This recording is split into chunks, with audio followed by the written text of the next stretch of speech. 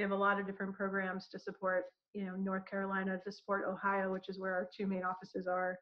But the ability to support the military on a national level it's really important to us, and we're always on the lookout for new ways to create those job opportunities.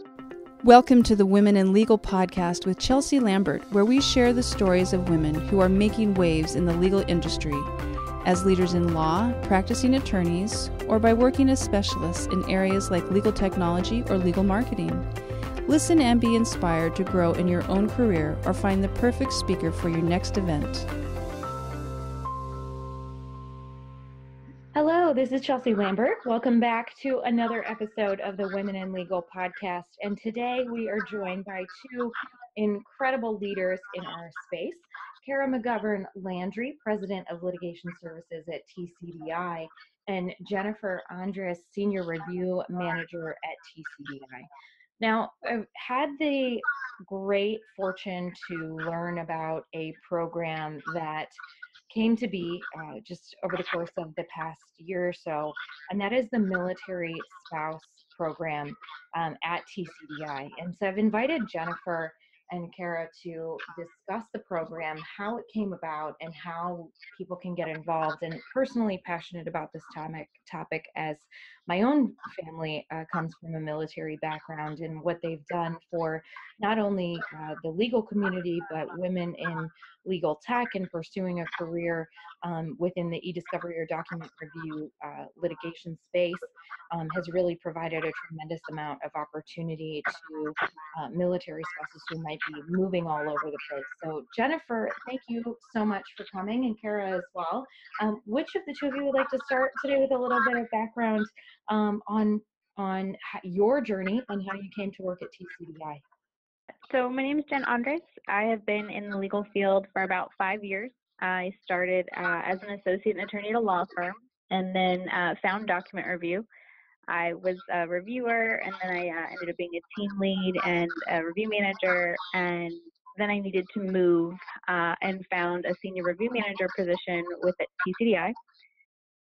And since joining TCDI, I've just been doing some senior review management, which is coordinating with the review teams as well as the client to make sure that we're providing quality deliverables within a given deadline. So Caragh Landry, I've been in the legal industry for about 22 years now, almost 22 years. I started doing QC paper productions 22 years ago and just kind of grew from there, doing everything on the e-discovery side. Processing, hosting, collections, managed review, project management, etc. I've been with TCDI for about a year and a half now, almost 2 years, as President of Legal Services. And I met Jen. She mentioned that she's been in legal for about 5 years. I met her about 4.5 years ago. So I'm thrilled to still be working with Jen. I knew from the second I met her that she was going to be a great resource at whatever company I was with. The Military Spouse Program isn't something that just kind of like pops up out of nowhere. So, Jen, can you share how you really came up with the idea for the program? I understand that you advocated it quite a bit within the organization and were instrumental in not only outlining how it would work, but working with Caragh to bring it to light firsthand, and then building now what has become an incredible network of document reviewers. So a little bit about the product and how your vision has really evolved since you first came up with the idea. When I first passed the bar exam, I actually took the Florida bar. I was living in Florida at the time, and I had just gotten married, and my husband is in the Army. He was actually overseas. He was stationed in Honduras, and I wasn't able to be at that duty station with him. So I had to continue my career without being in the same location as him and without knowing really where we were going to go. So I chose the location I was already in. And then shortly after, we ended up learning that we were going to be moving to Texas. And because I hadn't been working as an attorney for very long, I actually had to end up retaking I had to take the Texas bar exam. So even though I had taken and passed Florida, and I had been working as an attorney, I had to then go ahead and take Texas to be able to work as an attorney in Texas. So when I did that, I took the bar. I had to take several months off of work to study. I had to take it and wait for results. Ultimately, about anywhere from 6 to 9 months off for that process, with no working in between that time frame. And then I realized within moving to Texas, within another 2 to 3 years, I was going to have to do that process all over again, because as a spouse of someone that's in active duty, you're going to be moving every 2 to 3 years, and oftentimes it's to a new state. And when that happens, you've got bar certifications that you've got to worry about, or finding new jobs you have to worry about. So when I got to TCDI, remote review was already a program that they had. And when we were discussing staffing projects with this method, I brought up, well, I'm a military spouse. This would have been great had somebody done this back when I was doing document review, or back when I was looking for work. It's perfect, because I wouldn't have to take a new bar exam for each state. I could just use one bar exam and I can work wherever I go. I don't have to pick up and start over every 2 to 3 years. So sometimes spouses, when we move every 2 to 3 years, it could be in the same state, but you're still going to have to start over and look for a new job or explain a gap in your resume. And it's still something that's kind of a bar to getting employment. So with having a program like the Military Spouse Managed Review Program, where you can just consistently work no matter where you're at, it prevents those gaps in resumes as well. So it's one more thing that we're able to overcome and really just continue working using that one degree that we have, and not having to keep fighting those battles and redoing it every 2 to 3 years. It was an hour and a half each way to work within a document review center. So even though she was lucky enough to live somewhere near a major city, it was still a huge toll on her daily life that she was having to commute 3 hours a day in order to find a job. So even though she was one of the lucky ones, it didn't always seem so lucky, I don't think. Right. And it's definitely not always like that. Most spouses will end up living close to a base because of their spouse, so they have an easier commute for their work. And when that happens, it's oftentimes like what Caragh was talking about. It's not always near a major city. And for me, near was an hour and a half. And there were days where traffic or accidents, that meant even longer. So it's just the commutes that you have to go through, things like that also start to take a toll.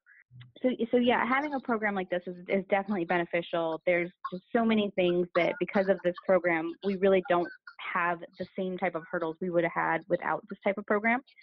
And it's also really been taking off quite well. When we first started, I think we were focusing a lot on the attorney aspect, and we started getting in projects where we can even use military spouses who aren't attorneys. We've got coding projects that come in every now and again, and we're able to put military spouses that don't have that law degree, but that can still work on the coding projects and staff them on things.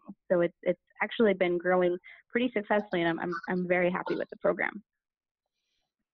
Yeah, and you both bring up a great point, in that even though you might live, near a major city, it's still not ideal for you to commute 3-4 hours a day. I lived that 3-4 hour commute for a few years of my life, and it's amazing how much time you have when you don't have to do it anymore. So over the course of, since the program has started now, how has the program expanded? How many either like geographic areas or total reviewers do you have that are part of this network? So we started onboarding new employees about a year and a half ago. We have an entirely different onboarding process, which definitely extends the time it takes to bring on a new person. The way you interview and hire a remote employee is different than the way that you hire someone who's coming into your office every day. So we started out slowly. We learned as we went. We started, we focused on one key area, which was North Carolina, because that's where TCDI is based. And there's a very large military base in North Carolina, so we focused around there. And got up to 25, 30 people within the first month or two. Since then, we've expanded to other large military bases in the U.S., and we're up to over 1,000 people in our military spouses in our review database. We have a recruiting team who just spends time going out finding these spouses who are ready and willing to work, highly engaged, looking through their various backgrounds and skill sets, their foreign language skills, the times they're available to work. We found that through this program, we're able to find a really good, talented, engaged group of predominantly women, but we have men as well, who have document review experience as well as other legal experience. We have ex-litigators, we have ex-judges, we have associates, we have partners, we have new graduates who are struggling right out of the gate. So we've been able to create a really good repository and grouping of these people who are available and ready to go, within a couple days' notice. And we've been able to build a really good core team, and then also extend into different areas. As Jen said, we're now also engaging non-attorneys as well, and that's really allowed us to extend the level and the type of people, and definitely the number of resources that we have in our database. Absolutely, and I mean, a great advantage for TCDI clients who are in need of document review or very quick turnaround times, or as you mentioned, unique language translation needs or review needs. I can't even imagine how the talent pool must have just expanded. Now you've got an incredible opportunity to find some of the best people in the country that were previously bound by those physical limitations of being able to come into an office, and also give back to our community and to our country in a way that provides opportunity to so many people. So where do you see the program a year from now? What do we have on the horizon, expanding again into other service areas, or really just growing the network? Can you tell me a little bit, and our audience a little bit about what you're working on right now? CDI perspective, we've made a commitment to create legal job opportunities for military spouses. It's a great way for us to support the military. TCDI is all about giving back to our communities, both nationally and locally. We have a lot of different programs to support, North Carolina, to support Ohio, which is where our two main offices are.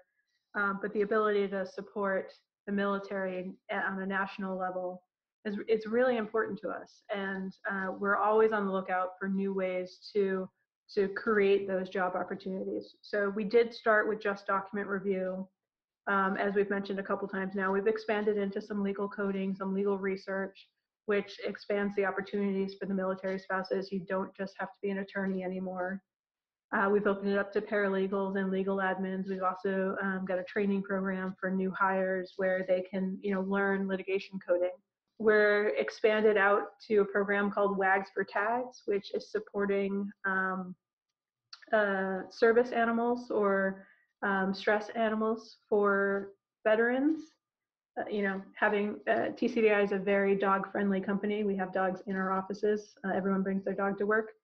And we did that because, e-discovery and the legal industry in general, it can be very stressful, and having your pet there or having a friend to go be able to pet and hug has definitely changed our work-life balance when we're at work. And we wanted to be able to extend that program to veterans as well. So we've partnered with a couple of organizations to provide service dogs or companions for veterans. So we're always looking for what's coming and new and innovative ways to support the military or to support our local communities. For the military spouse managed review program, I'd like to see it grow. We have yet to hit all of the major military bases across the U.S. from a staffing or a recruiting standpoint. So that's definitely on our list. We'd like to create more opportunities, more legal research. We recently got into contracts review and been able to offer employment opportunities in those areas. We're looking on the cyber security side, which is another key interest for TCDI. There are opportunities for document review, a different type of document review, but document review nevertheless for both attorneys and non-attorneys on the incident response side. So that's another area. Basically everything that we're doing, we're looking to find openings for the military spouses, because again, it is a commitment that we've made. So anytime there is an open posting within TCDI, our first thought is, what about the military spouses? Could they do that? So we'll just continue to look for new opportunities and roles and positions there. So kind of tying into what Caragh was saying about a goal being to, get spouses from all the different bases within the U.S., that's something I'm very hopeful for. There's a lot of bases, kind of what we were talking about earlier, that are not near a major area where it's easy to find jobs. So really being able to make sure that we can help the military spouses, and they do suffer a worse unemployment rate and even underemployment rate than the national average. So really working to close that gap as well is also extremely important to me. I'm just hoping that, within TCDI, we can help close that gap, maybe other companies as well, being able to help out and just make sure that the military spouses all over the continent of the U.S. are able to find some type of work to keep them going and engaged in the field that they're in. I couldn't agree with you both more, especially having been exposed to the military life in my own family. Thank you both so much for sharing more about the program with us. And for our audience and our listeners getting involved, what are the options for them? Where can they find out or participate in the program, become part of at least the talent pool, or submit their information for future consideration? And then also from a client perspective, how can clients start to leverage the TCDI Military Spouse Program as a resource for their own business? I'd say the three easiest ways for people to get in touch with us would be to visit our website, so www.tcdi.com. We have a military spouse page. It tells you all about it, reminds you about some of the great benefits and some of the services that we're offering. There's a link there to contact info@tcdi.com. Just reach out with any thoughts, any questions. If you're looking to work for us, we'd be thrilled to talk to you. If you're looking to work with us, we'd also be thrilled to talk to you. In addition to our website, definitely check us out on LinkedIn and Twitter. We are constantly posting about the new things that we're doing and our new programs, and we post on both LinkedIn and Twitter profiles of some of our military spouses. We try to highlight through a newsletter some of the types of projects we're working on and some of the new programs or positions that we're looking to fill. So I think that those three ways are probably the best way to get in touch with us. If you want to look up Jen and I on LinkedIn, definitely reach out there as well. Great. And coming from both incredibly accomplished women and leaders in our community, what is the one piece of advice as we close out today's session that you would give to women pursuing a career in the legal field as attorneys, as paralegals, or involved in legal technology? For me, it's just to keep pushing and pursuing your interests. If you know what interests you, just continue to learn about it, continue to strive to make it work, and to really, be a part of that industry and do what makes you happy. Don't feel like you have to give and take anywhere. If you want to be in the legal industry and document review or technology, legal things like that, just really, if that's what your passion is, just go for it. From my perspective, if you want to be in legal, you have to be willing to always learn. Our industry is constantly changing. Technology is changing, regulations are changing. The different ways that people are being willing to do legal services, like a program like Military Spouse. I mean, you just got to be on the lookout. Read newsletters, run searches, take some classes, go to CLEs. Just constantly try to stay abreast of what's going on, because we are changing things every day, and usually for the better. But if you don't get involved yourself, you're gonna fall behind. So that's my advice: is always be willing and on the lookout for new things to learn. Well, thank you both so much for your time. It's been an absolute pleasure being able to share the Military Spouse Program with our audience and readers. Everyone, I encourage you to check out how to get involved. And contact TCDI, connect with Caragh and Jennifer on LinkedIn, and support the program in any way that you can. It's a incredible way to give back to all of the people who serve our country and protect us around the world. So thank you both so much. And for more information, you can always read the show notes on the Lex Tech Review blog under the Women in Legal podcast tab. And until next time, I am your host, Chelsea Lambert. Jennifer and Caragh, thank you again so much for being with us, and we'll talk to you soon. Thanks, Chelsea. Bye. Thanks for listening to the Women in Legal podcast with Chelsea Lambert. To hear more, please subscribe